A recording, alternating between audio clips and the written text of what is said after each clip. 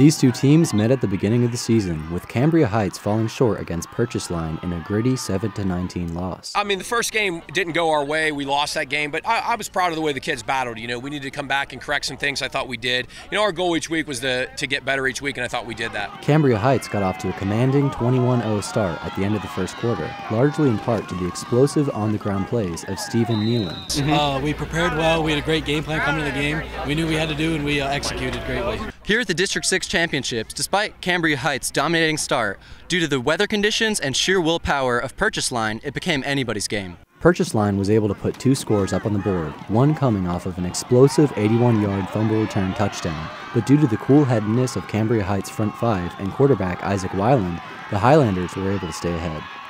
We had to run the ball a lot more, but we could pass when we had to, but our offensive line did amazing tonight, and they opened holes for Steven and all the other running backs. The Highlanders will now head to the second round of state playoffs next week.